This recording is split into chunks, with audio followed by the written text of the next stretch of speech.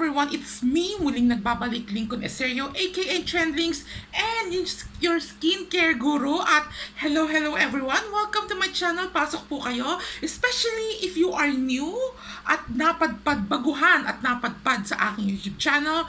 Might as well, welcome ko po kayo. Thank you so much at napadpad po kayo at pinapanood niyo po itong video na to. At sana po, talagang sa pamamagitan ng pag-watch, mag-subscribe na rin po kayo, okay? Nag-review kayo, and then mag-subscribe na rin po kayo, and then after subscribe, i-click nyo na rin po yung notification bell para updated nga po kayo sa mga future videos na katulad nito na i-upload ko.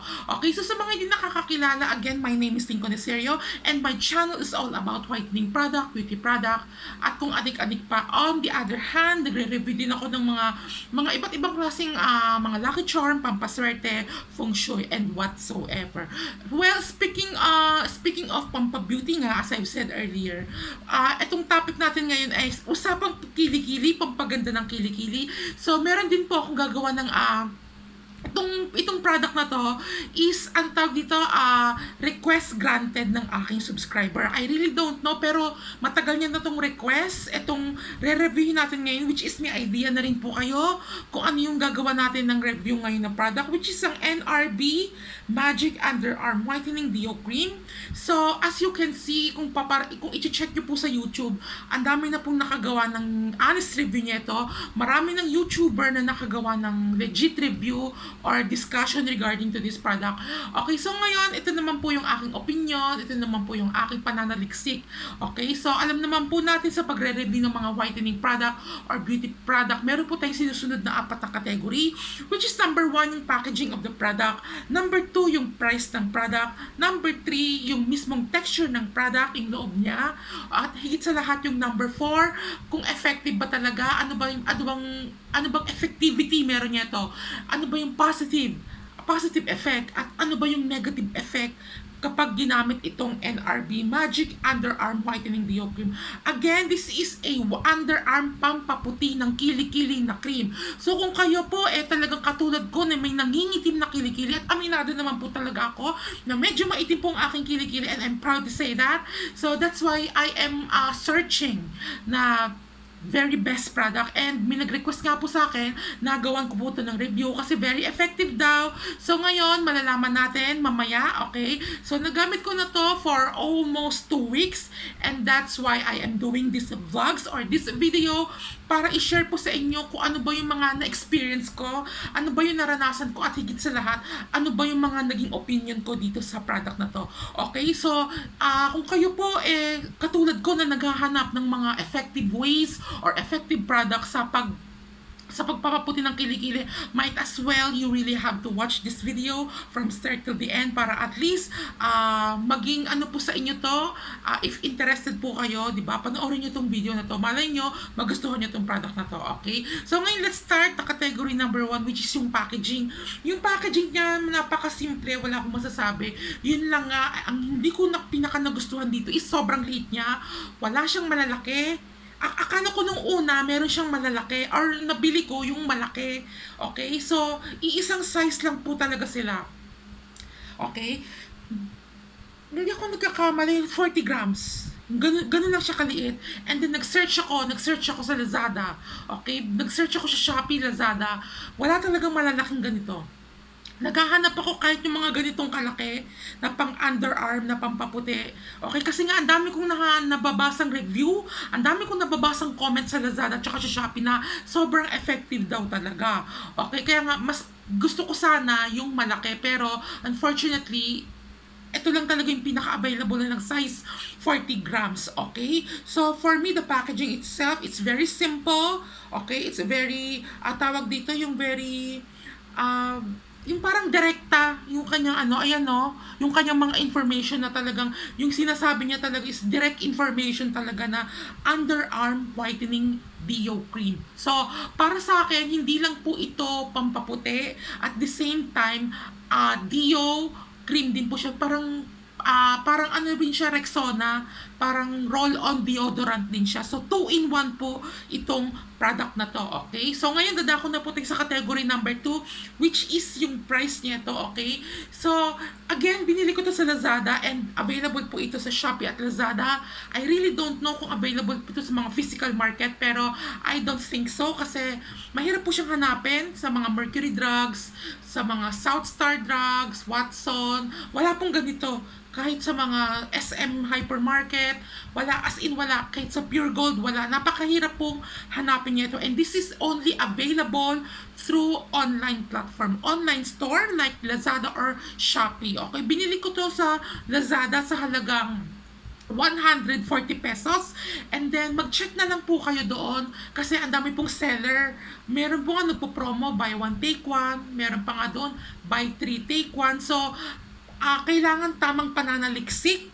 Kailangan maging wise po kayo sa pamimili kasi may mga ibang seller po talaga na sobrang mura magtinda. Pero binili ko to sa halagang 140 pesos. 140 for each bottle. So kung tatanungin nyo ba ako, is it quite expensive or abot kaya ba sa bulsa? Well, for me, it's really quite expensive. 140 pesos plus the shipping fee, 40 pesos. So, overall, ang binayaran ko kay mamang delivery boy ng Lazada is 180 pesos. So, sobrang mahal na po nun. So, alam naman po natin na kapag bibili po tayo ng mga online like Shopee, Lazada, Zalora, Carousel, or whatsoever, meron pong kaakibat na shipping fee. So, yung product itself is 140 pesos plus the shipping fee. So, 180 pesos. So, for me, it's really quite expensive na kasi ang konti lang naman niya, 40 grams lang talaga siya. Okay, 40 grams. So, for me, the price, kung tatanungin niyo ba ako, it's flop. Hindi ko nagustuhan yung presyo niya. Hindi siya pangmasa, hindi siya abot kaya kasi. Pero kung nilakihan niya to, kung mas malaki ng konti itong botelya, siguro maaaring masasabi ko medyo okay yung price niya. But for this quite small amount of this product sa halagang 140 pesos plus the shipping fee itself 180 pesos at ang binayaran ko, hindi talaga siya budget friendly. So medyo may kamahalan po siya. Okay, so ngayon dadako na po tayo sa category number 3, which is yung kanyang texture niya itong product na to. But before I reveal the texture, gusto ko munang basahin kung ano bang information or ano bang kiniklaim niya to. Okay, so ayan. Alam nyo, wala siyang gaanong information. Ingredients lang yung nakalagay dito. And then nakalagay dito is, do not apply on broken or hypertensive skin. Overusage may cause redness and irritation. Discontinue use and consult your dermatologist. Use with caution for pregnant and lactating women. So, meron po siyang expiration date, manufacturing date at expiration date. At andito po yung mga kanyang ingredients, okay? So, apply a thin layer. So, ito po yung kanyang direction how to use. So, marunong naman po kayo gumamit nito, di ba? So, again, this is NRB Underarm Whitening Deo Cream. 2-in-1 na siya, pampaputi ng kilikili at the same time, deodorant na rin po siya. So, 2-in-1. So, ngayon, papakita ko sa inyo kung ano ba yung itsura niya. So, ganito lang po siya. Ganyan lang po siya. Napakalapot niya, and then pag inano mo, mararamdaman mo yung butlig-butlig, yung parang buhangin. Ayan. Mararamdaman mo yung tawas kasi meron po siyang ingredients na tawas, okay? So, napakalapot niya, and then ipapahid nyo lang siya sa kilikili nyo, and done, okay? So, ngayon kung tatanungin nyo ba ako, kailan ba yung the best time para magpahid nito, okay? Well, for me, kung tatanungin nyo, I strongly suggest na magpahid po kayo nito sa gabi, bago kayo matulog, para at least nabababad, okay? So, maya-maya sasabihin ko po sa inyo kung ano ba yung mga negative impact nito. Meron po siyang negative effects sa kilikili natin, okay? I really don't know sa iba, but para sa akin, nagkaroon siya ng medyo negative impact. Okay? Pero kung yung sa amoy naman niya, it's odorless. Hindi siya mabango, hindi siya mabaho. As in, wala talaga siyang amoy. And then, magaspang po siya. Napakalapot niya at ramdam na ramdam mo. Pag ginanon mo yung cream, ramdam na ramdam mo talaga yung parang, yung batik-batik na tawas. Okay, and then ipapahid mo siya. So, medyo may pagkamagaspang po siya. Okay? So, ngayon dadako na po tayo sa category number 4, which is yung effectiveness niya. Ano ba yung nakakaputi ba talaga? Ano ba yung positive effect? At ano ba yung negative effect? Okay? So, ngayon dito muna tayo sa negative effect. Okay? So, honest lang po tayo nung ginamit ko to sa loob ng 2 weeks na to, ang una kong naramdaman talaga sa ikatlong araw ko is talagang nangangate. Yun po yung parang side effect niya or negative impact niya kapag nagpapahid ka. As in, sobrang kate. As in, talagang maaano ka talaga, manggigigil ka sa kate, and then pag sumobra naman yung kamot mo, hahapdi yung kilikili mo. Okay, worst case scenario, pwedeng magkasugat. But in my case, nakokontrol ko naman yung pagkate ng kilikili ko. Kasi kapag sinobrahan ko yung kate, magkakasugat po siya. Yung sa akin, ang nangyari, sobrang kate lang at namumula po siya. Pero hindi naman siya nagkasugat kasi nga na-maintain ko naman kahit papaano. So yun po yung parang kanyang negative effect. Ang lakas niya makakati ng kilikili. Sobrang kate. Ako na nagsasabi sa inyo. And then, pag sumobra naman yung kati niya, kinamot yun ng kinamot, mamumula naman siya. So, yun po yung parang kanyang negative impact or side effect niya tong NRB Underarm Whitening Deo Cream. Okay, so ngayon dadako naman po tayo sa positive effect niya. Ano ba talaga to? Nakakaputi ba talaga, number 1? Well, for me, honestly saying, doon sa 2 weeks na paggamit ko, sobrang nakakaputi talaga siya. Ako na nagsasabi sa'yo, cross my heart, hope I die. Pero talagang nakakaputi talaga siya. Makikita mo talaga yung effect. Within 2 to 3 days, makikita nyo po talaga yung kanyang epekto. Talagang pag-whiten, pag-lighten talaga ng pag nangingitim talaga yung kilikili nyo, makikita nyo po talaga yung positive effect ng pagputi ng kilikili nyo within 2 to 3 days, okay? So, regarding naman po sa pagtanggal ng putok, nakakatulong din naman po siya at the same time para to act as a deodorant, okay? Kasi nung nagpapahid ako nito, hindi ko naaamoy yung baho ng kilikili ko, as in wala po talaga. So, very effective po talaga to. Sobrang effective. Yun lang nga, ang negative impact niya is sobrang kati sa kilikili. Talagang kakamutin niyo siya.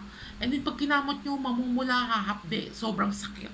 So, yun po lang yung kanyang parang pinaka-negative impact na naranasan ko nung sa 2 weeks na paggamit ko nitong NRB Magic Underarm Whitening Deo Cream. But nevertheless, it's very, very effective to really whiten your underarm. At the same time, nakakatulong din po siya para matanggal yung putok ninyo or yung inyong body odor. Okay, so very effective po talaga to. 2 thumbs up, wala akong masasabi. Yun lang nga, medyo may kamahalan. Kung porsigido po kayo sa gumamit nito, might as well bumili po kayo ng mga buy 1 take 1, mga buy 3 take 1, kasi ang dami po sa Lazada nagkalat, tsaka sa Shopee, yung mga seller, marami silang pakulo.